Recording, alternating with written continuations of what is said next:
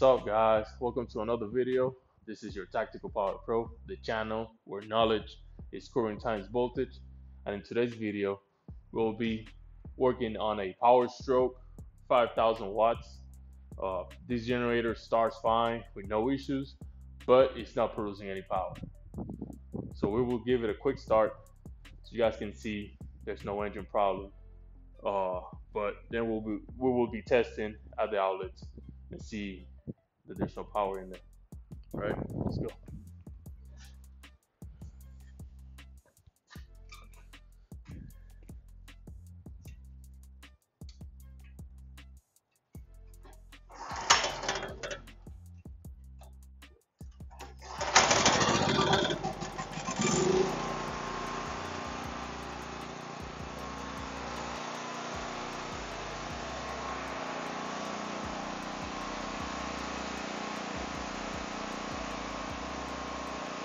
Voltmeter, multimeter,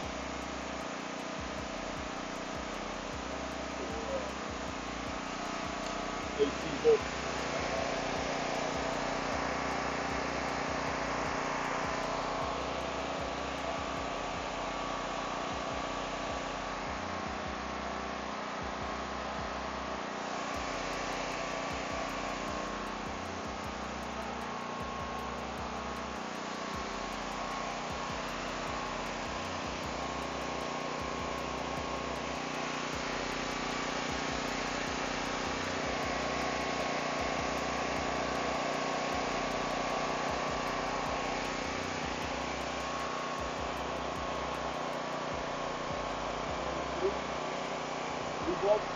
We should have 120 coming out this height.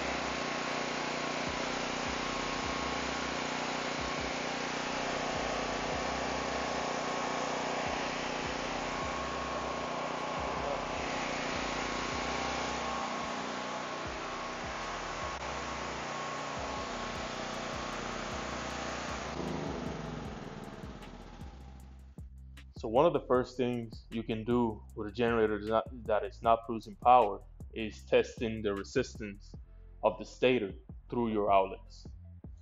So this is a 120 to 40 volts, so it has two lines, two faces. So you want to test resistance on both, on each line. So just get a multimeter, put it on ohms, check for resistance, make sure you got continuity. And you should have between 0.3 to 0.5. So when we check there, we have 0.4. So we got 0.4 ohms. Same lane. It sits at 0.4. Let's check the other line.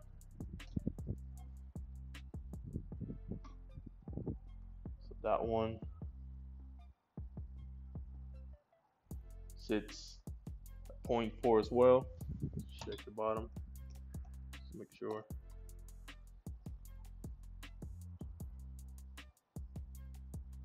Also sits at 0.4. So that's telling me that the stator on the generator is good.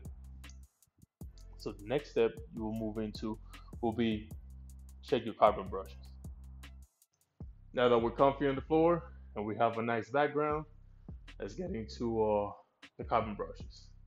Carbon brushes are located in the alternator cover, behind the alternator cover. So once you remove that, you'll be able to clearly identify what are the carbon brushes.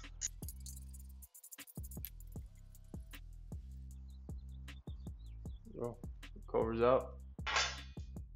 Here you have a better look of what's behind the alternator cover. This black box right here is your voltage regulator. If you follow the red and black wires, they go to your brushes. So this black piece with that bolt, that's where your brushes are located. That assembly had two carbon brushes that they ride on your slip rings. So that's how voltage makes continuity for electricity to go through for the generator to create voltage.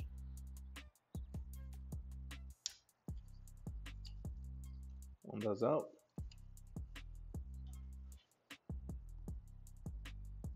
Let's undo the wires that go to your carbon brush. Now let's remove the carbon brush assembly.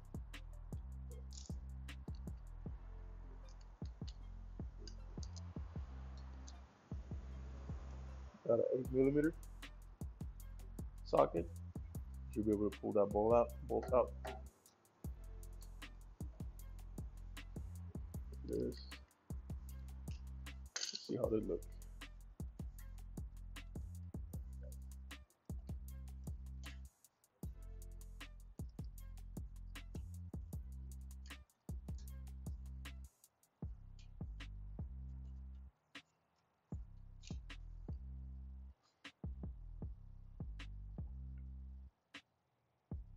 They don't look bad, but they don't look too even to me. So they might not be touching the slip ring like they're supposed to. We'll see. Might get in there and clean the slip rings too. See if make it help it make better contact. And then we will try to start it again and see if that fixes the issue. If not, we move on to the next one, which would be your voltage regulator. So I looked around my garage and I have a few other carbon brushes sitting around, so I will be replacing them to see if that fix the issue. They look pretty similar. I'm gonna add the new ones and see if they fit.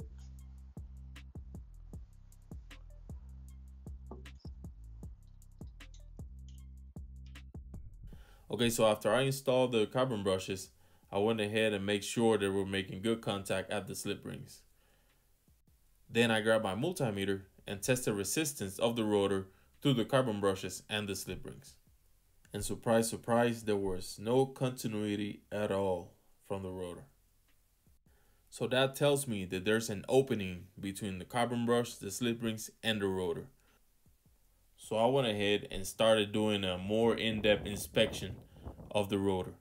Starting to look around the rotor windings and see if there's anything burned, anything loose, anything broken, especially in the connections in between the rotors and the slip rings. So I started looking around, peeking through the small holes and see what I can find. I found the first connection from the rotor to the slip rings and it looked okay. But when I look at the second connection, that's where I found this right here. There was a break from the rotor windings to the connection of the slip rings. So that break right there is the reason of why this generator has no power output. This generator is going to need a new rotor or a new generator head. And honestly, if you got this issue in your generator, you're better off buying a new generator because most likely the generator head will cost more than the generator itself. Thanks for watching the video. I really appreciate your support. Don't forget to like, comment, and subscribe to the channel. And I'll see you on the next one. Peace.